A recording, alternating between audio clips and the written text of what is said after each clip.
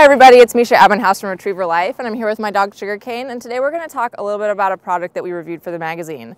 It's made by EZYDog. It's a company that really prizes their products on being durable, lightweight, and good looking. So I'm going to use Sugar as my model. I'm going to come over here. The backpack's really easy to slip on. You just slip their head through with a little breastplate. I'm going to pull her leg through. And it buckles right underneath her tummy so it doesn't get in the way of any of her movement. There we go. So I'll move over here so you can get a better look. Something I really liked about this product was that it has a lot of pockets.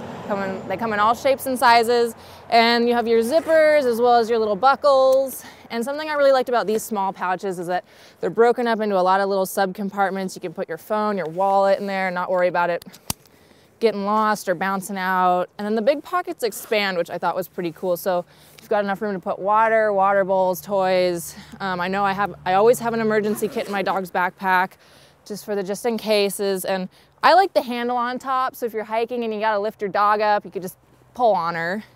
It's got a neat little leash caddy at the back here with Velcro. So if you want your dog off leash, you can just put your leash back here and let your dog carry it itself. It does also have a D-ring, so the backpack can act as a harness, which goes along with this really cool breastplate up here.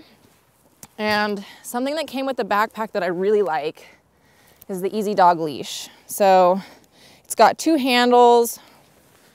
We've got one down at the base for more control and one up at the top.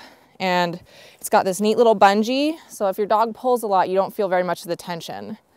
And overall, I would really recommend this backpack if you've got a really active lifestyle, if you like to hike, you like to take your dog with you, camping also.